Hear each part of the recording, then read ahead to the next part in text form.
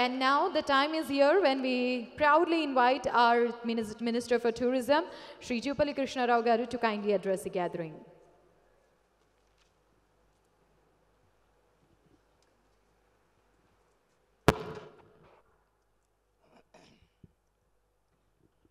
Sri Temjen Imna Along, Honorable Minister for Tourism, Nagaland, and Sri Abu Mehtaji, Honorable Advisor to Chief Minister of Nagaland, and Sri Tera Meru, Chairman, Hornbill Festival and Tafma, Nagaland, and our friend Kiran, Suchir India, great personality.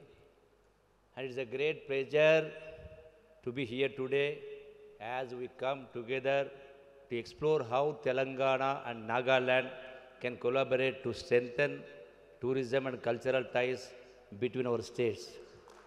As all of you know, unity in diversity. All the way from northeast state, you are landed in our central India. And Nagaland's Wombili festival is a magnificent celebration of culture, unity and tradition, showcasing the diversity of the Naga tribes. Since its inception in 2000, that is almost 24 years, this festival has grown into one of the most significant cultural events in India, held each year from December 1st to 10th to coincide with the Nagaland Statehood Day. The festival is named after the revered hornbill bird, symbolizing the spirit of unity in diversity that defines Nagaland's rich cultural mosaic. The Hornbill Festival, now known as the Festival of Festivals, brings together all of Nagaland's tribes and sub-tribes, offering visitors a vibrant display of Naga life, from traditional dances and music to indigenous games, crafts, and food.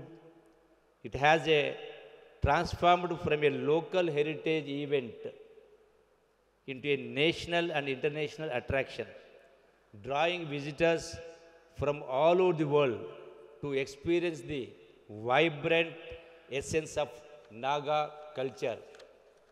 Held at the picturesque Naga Heritage Village, that is Kisama. The festival serves as a grand platform to showcase the colorful traditions of Nagaland, making it a must-visit destination for culture and adventure seekers. It provides an authentic glimpse into the state's age-old customs and is a symbol of the collective spirit of the Naga people. Telangana deeply appreciates the cultural significance of this festival, and we look forward to deeper participation in this remarkable event. Sometime I'll also join you, and you should also be our guest. I think if you are, I don't know what's your schedule, so having come over here, stay back for next 2-3 days. We'll take you different places. We can mix up the cultures. You can enjoy the performance also. And by collaborating, we can create giant tourism packages that will give travelers the chance to experience the best of both Nagaland and Telangana. This can open new avenues for cultural exchange and mutual promotion of our state's unique traditions and heritage. Together, we can deepen cultural ties, create opportunities for exchange, and draw greater attention to both states as vibrant cultural destinations. And both Nagaland and Telangana are blessed with natural beauty, and we share a commitment to ecotourism and sustainable development. Telangana is keen to learn from Nagaland's ecotourism strategies implemented during the Hornbill Festival, and we are happy to share our own experiences, such as with the Kaval Tiger Reserve and our focus on sustainable tourism innovatives. Together, we can work on creating eco-friendly tourism models that benefit local communities while preserving our natural heritage for future generations. Telangana, it has got different art forms. As all of you know, Hyderabad is a cosmopolitan city. All sorts of languages and different forms of culture are existing here. There are many, just for namesake, I'll take Chindu, Yakchaganam, Guswadi, like that. There are many tribal this thing also. And there are the largest earthen dam, that is Nagarjuna Sagar, which is the largest in India. And we have another water body, that is Krishna River, Sri Salem project backwaters, which is spread over almost about 150 kilometers length. Both sides covered with a lot of greenery and hill areas and Nalamala forest, lot of this thing there. And as Hyderabad has got the longest history, rich culture, and as I am so happy to see you all the way from Nagaland to here. India population is almost 140 crore.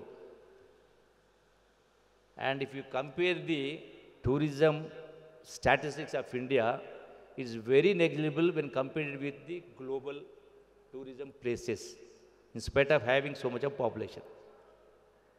We have to inculcate the habit of at least every citizen, all walks of life, irrespective of caste, creed, status, everybody has to spend at least one day in a month. Why? Because most of the people were running after daily activity, earning money. Ultimately, life is only one. I don't believe in Punarjanma, rebirth. So life is only one. We cannot construct, we cannot create like what do you call, natural beauty is there. We cannot construct monuments. We cannot construct heritage buildings. Thousands of years back, people, generations back, they have constructed, they built. At least we should see and we should enjoy. So we should inculcate that. I started from my portfolio, I made it a mandatory. Every minister, every legislator should spend at least a day for tourism, along with the families. I'm also going to invite my chief minister also. And recently we started by subsidizing, where almost for a lakh of students, our Honorable Chief Minister has announced, we are taking 1 lakh students of different ages, taking to tourism places free of cost. So to promote, to inculcate some habit. Like that, every section of society should spend some time. So I thank once again one and all. Definitely let us exchange. We'll be sending our cultural teams to Nagaland. I will also accompany them. You also join, sing, dance, everything. So I thank one and all for giving me this opportunity. Thank you once again. Thank you very much.